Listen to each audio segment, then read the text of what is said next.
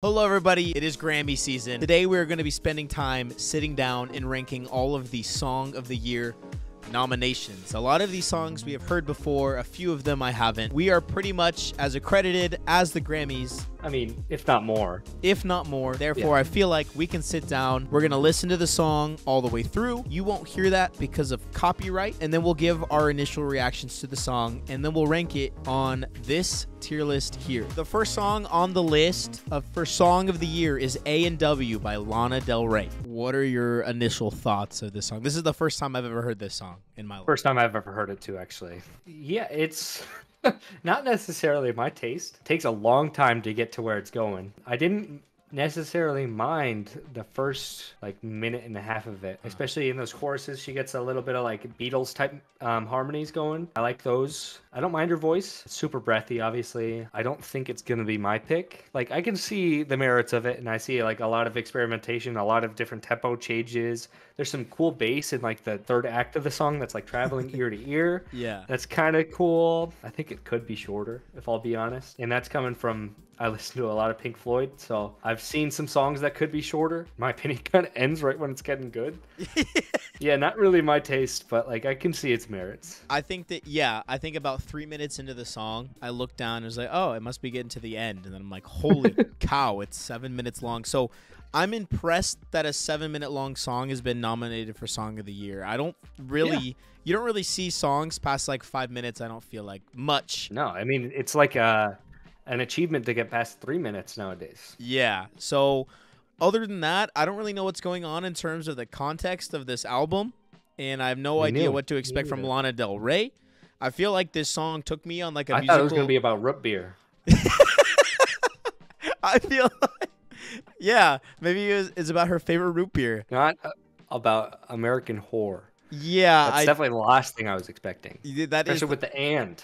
Why is there an and in the title? Yeah, what does the and have to be? And that's... Okay, so that's lyrically, I don't really know what's going on. Honestly, yeah, I need to look a little bit deeper. Obviously, that was first listen, but I didn't get much from it. I feel like it took me on a musical journey to places I didn't know existed. It's very experimental, but yeah, I don't really know what's going on. It sounds cool, but I also don't feel like, based on the thing that we just looked up in terms of the difference between Song of the Year and Record of the Year, I feel like maybe this makes more sense as a record of the year, because it's not necessarily about the song. I feel like it's more like the production behind it. So where would you rate the song on this tier list here, with our normal rankings of B being an 8? I would go C. It's not like I hated listening to it. It's just not really my thing. Yeah, it might be somebody's favorite song. I could very easily see that. It does a lot of cool stuff in there, and I'm sure it's much deeper than what we're getting out of it. Yes. With first listen. I was gonna say that. I'm sure there's imagery and some metaphor in there that we're not. It's going whoop right over our heads. Yep. But yeah. Next up, we have Taylor Swift's "Anti-Hero," which I have heard exclusively on the radio at work over and over and over again. I'm no stranger to this one. Let's just dive right into it. Classic. You're a sexy baby. The backtrack's really good, especially at the beginning. They have that cool oscillating synth. I like the idea for the song, especially after I mean, obviously Taylor's been vilified by so many people throughout her tenure as the queen of pop, some would say. I'm not wild for the chorus, if I'll be honest. Yeah, I think production-wise, I actually really like the production, and I think it's the strongest part of the song. Yeah, production-wise, it sounds way more impressive than I thought, because the speaker at work does not do that justice. So I do give the song props there. Don't know what's up with the sexy baby thing, but it's all good. I don't really feel like the song really goes anywhere musically. No. I feel like it's kind of the same thing. I don't even think that any problems that started at the beginning of the song are necessarily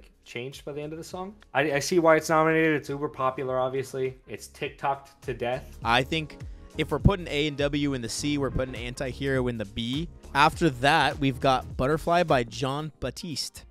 That song sounds like a hug. I really like it. Aww. It sounds like a slightly more musically complex, John Legend. I really like his voice. The timbre of his voice is really, really nice. Just the piano, nothing really else ever comes in. It's just super comforting, super nice. Not necessarily something I haven't ever heard before. but very nice, luscious. Yeah, no, I agree. I think it was a very beautiful little song. And I do really like his voice as well. I think that it doesn't seem like it would fit for a song of the year. And so that's kind of how I'm trying to rank it. I think that if we were ranking it on something differently, well, I'm down to put it in the A for now. Yeah. And then... yeah, I think it's an A. Next up on the list is Dance the Night from Barbie the Album by Dua Lipa. Oh, solid. Baby. Very solid. What are the thoughts, Zandy? Bring it in. Very solid. Just good pop music. Just good pop music. Everything feels like it's right where it should be. Voice is nice. Just something you can dance to, you know? Like the bridge, a little of a TikTok generation song, bit of a nothing burger lyrically, but it does its job. Dude, the bass line goes crazy. I didn't realize. Yeah. I don't think I've ever heard the song in headphones until just now. Yeah, I think overall a standard pop song right there. And unfortunately, in a lot of ways, when it comes to the Grammys, it feels like that's what's going to take the cake. Might not be anything new, but it's elite at what it does. I think it's A tier, just like that last Baptiste song. I would put Dance the Night above Butterfly, but I do think it's still a strong A. Yeah, I think they're in the same tier, but I might edge that way. So after Dance the Night is the absolute TikTok song, Here's Flowers by Miley Cyrus. Let's hear it. You can go first on this one. This is the first time I've heard of Miley Cyrus since the crazy era in like 2013, just like dancing naked in front of millions of people. I'm not a fan of her voice. Like, I think, I mean, overall, right? Like, it's a fine song. I'd put it in the C tier. I think overall it's fine. Not really my thing. It's not even has to do with just being overplayed, in my opinion. But I don't really like her voice. I think I prefer the Bruno Mars version more. I think to me that's where it kind of like, it's an interesting take, but also I feel like compared to the other things that are on this list, it kind of lacks inspiration since it is just straight up pretty much changing the lyrics of our Bruno Mars song. I don't really feel like her voice fits for this. I don't love her voice. I think that this is the best song lyrically that we've actually had on the list so far.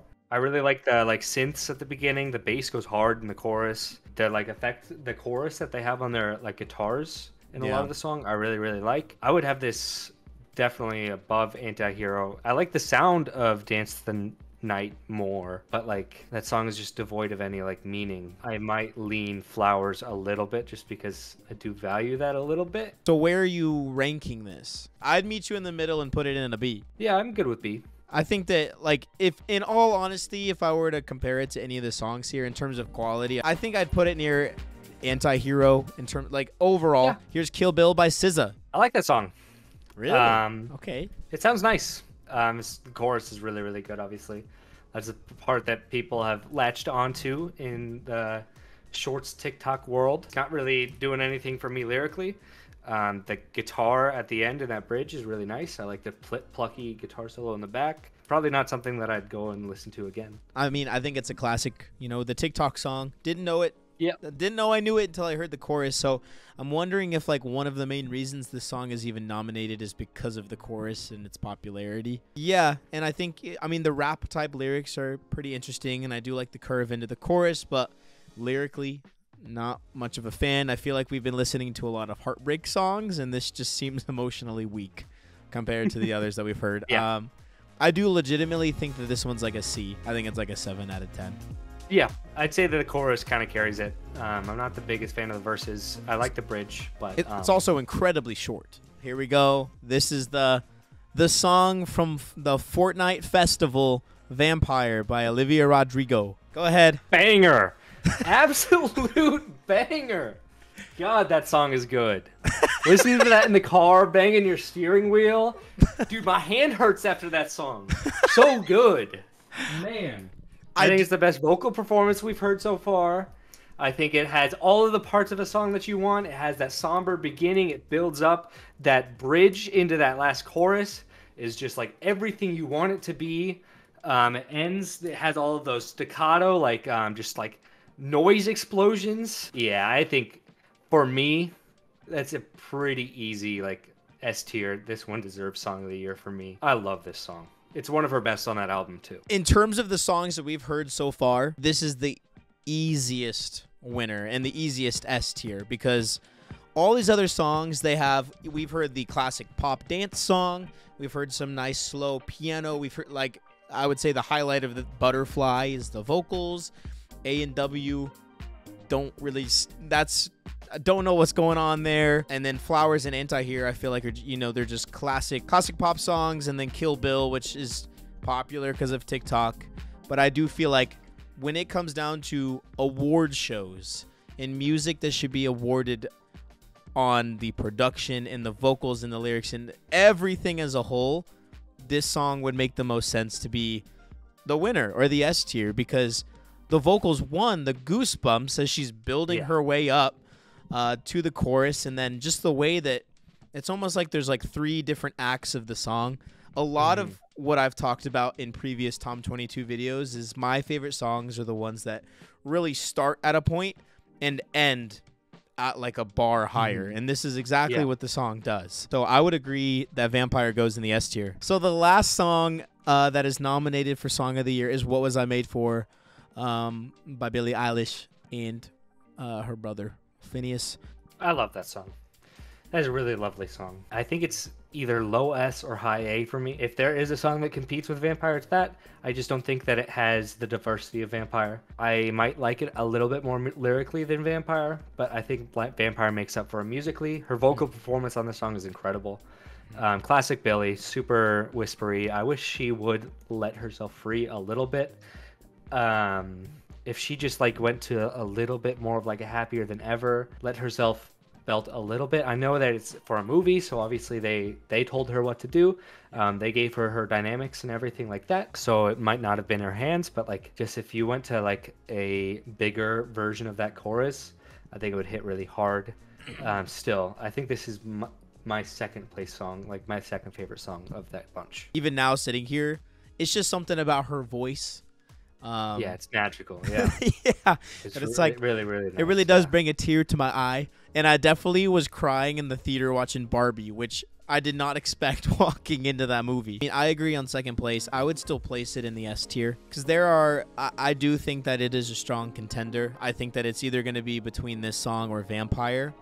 My vote would be on Vampire. However, my prediction is that this song is going to win. I think that Flowers is going to win.